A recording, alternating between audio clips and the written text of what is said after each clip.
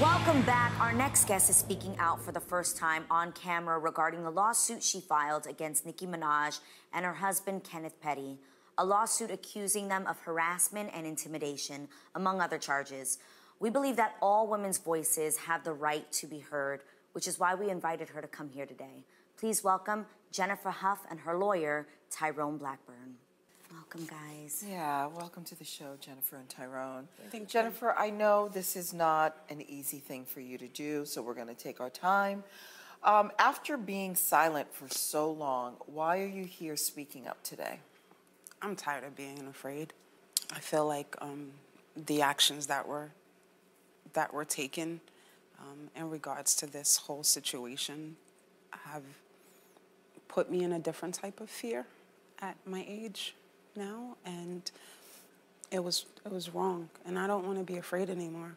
So the only way not to be afraid is to continue to speak up. Now, Jennifer, I'm going to read because I don't want to make a mistake, because this is an important story.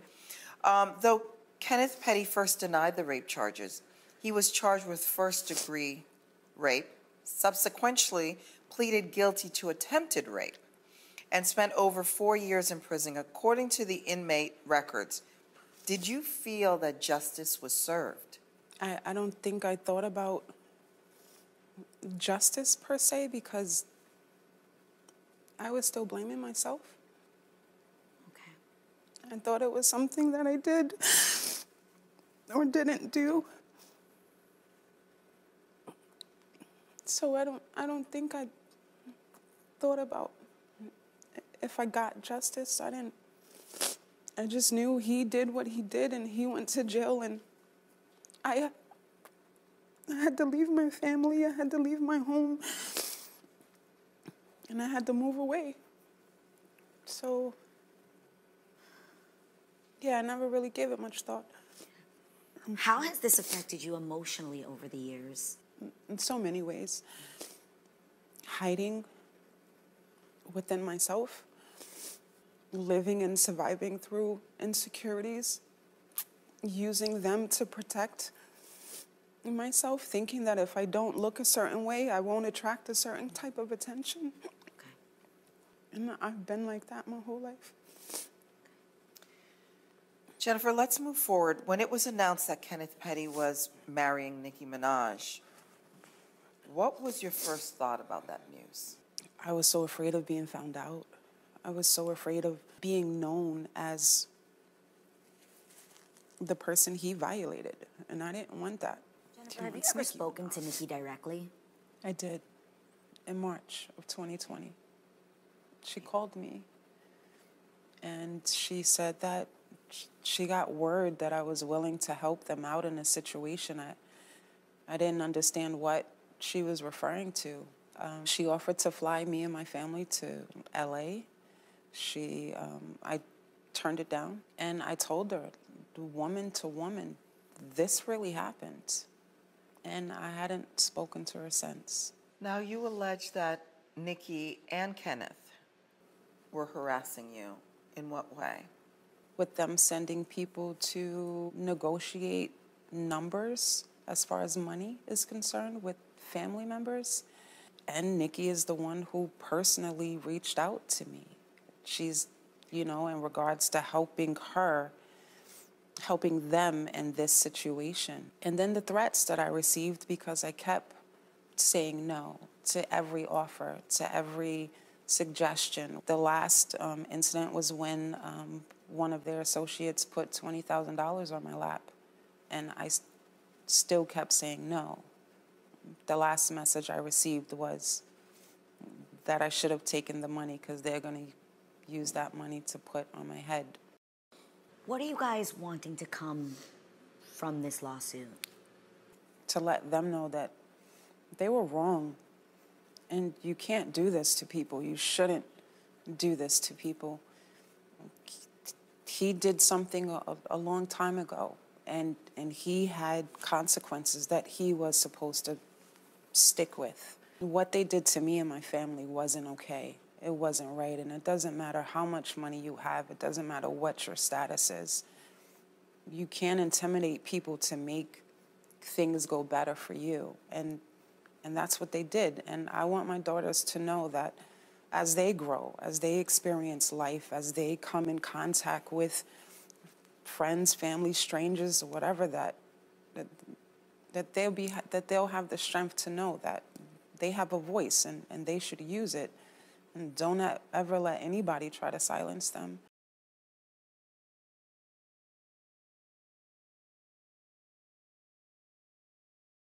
So I decided to make this video because I feel like even though it's something that happened 26 years ago, I'm still living with the effects now. On September 16th, 1994, it was a Friday morning. I left my home on my way to a city bus stop, headed to school. I was going to John Adams High School at the time in Queens, New York. And I was met at the bus stop by Mr. Kenneth Petty. At the time, I knew him as Kenny. We grew up in the same neighborhood. My mother and his mother used to run the streets together. His uncle worked at the local tire shop that was there on Rockaway Boulevard. I didn't know his whole family, but there was a few members of his family that knew me and my brothers because of who my mother was. On this day, I went to the bus stop and Kenny was there at the bus stop. He asked me where I was going. I said I was going to school. I asked him where he was going. He said he was going to school. I said, you're lying, because I never knew Kenny to go to school. Kenny was a bum. He was a street guy. He was a dude that was always standing on a street corner. He was hanging out with street dudes. That's what I knew him for. I knew him as a street drug dealer. Unfortunately, this day ended up really bad because he forced me into his home. He violated me. And granted, this was only 3 blocks away from my house. I chose not to go home because I figured if I went home, nothing would get done. And I knew the kind of friends that Kenny hung out with, and I felt like they would feel that they could do the same. So instead, I ran to school. My clothes was messed up. My hair was messed up. I had a cut on my face and I had a cut on my stomach. And I told the officers there at the school what had just happened. They called for more police. They put me in a police van. They asked me if I could show them the location where it happened. I took them to the location, which happened to be his house. I did not know it was his house at the time. I had never been to his house. Kenny was still there. He got arrested. They took me to the hospital. I had to do a rape kit and everything. They took my clothes. They took everything from me and put it in a paper bag, and they seized it. When I got home, I was told, sorry you got raped, but you should have screamed. Hence the reason why I didn't go home to begin with. When all of this happened, I was living with the foster family. And because I was living with the foster family, they didn't want any issues and they didn't want any problems. So they listened to whatever Kenny's parents said. Kenny's parents showed up at my house. They spoke to the lady who raised me. They told all kind of lies and said that I was dating their son, which I didn't even know Kenny's dad. I didn't even know who he was, but he claimed he knew who I was. The amount of stuff that I went through at that time, I literally had to get out of the state of New York when I was 16 years old in a hurry because people was threatening my life. They was threatening my little brother's lives. I had issues going on in the house within family members because they felt like, you know, what made me so special to where I get to press charges against somebody who violated me when you know, in most families, there are secrets and there are things that are covered up and hidden and not talked about. And usually sexual assault is one of those things. I have been molested since the age of 4 in that household by different people. It was always said to be my fault. I must have had my hair out. I must have been smiling in his face. I must have done something to warrant it. So when this happened outside in the street versus at home with so-called family members, I knew I had to do something. So this was in 94. In 2018, December of 2018, or 19, I don't know, that he surfaced with Nicki, and it was a big thing where people started looking up his rap sheet and speaking about what he had did. Now, granted, I know he's supposed to register as a sex offender. I have nothing to do with that. That was the plea deal that he took. He chose not to register when he moved to California, and this is when all the trouble resurfaced. Nicki made a post on her page stating that we was in a relationship.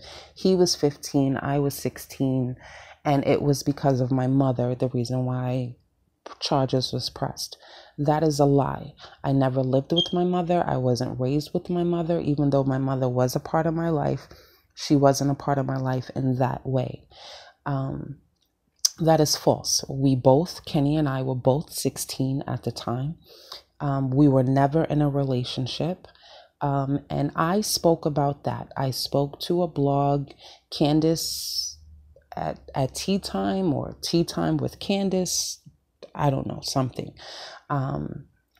I spoke with her, and it wasn't about Kenny. I didn't need to speak about Kenny. I didn't feel the need to tell my story because my story had already been told, hence the reason why he was arrested. He went to jail, he did his time, and he dealt with whatever consequences he had to deal with after getting out of jail. So what I spoke about, the reason for me wanting to speak was because of what Nicki said. And I felt like it was a lie. And if she was going to love him and be with him, then she should just accept him and that be it, you know, not speak about something that she had no knowledge of. I don't know Nicki. I didn't know her as a kid. I don't know her from the neighborhood. I do have family members that know her from the neighborhood, but I wasn't a street girl.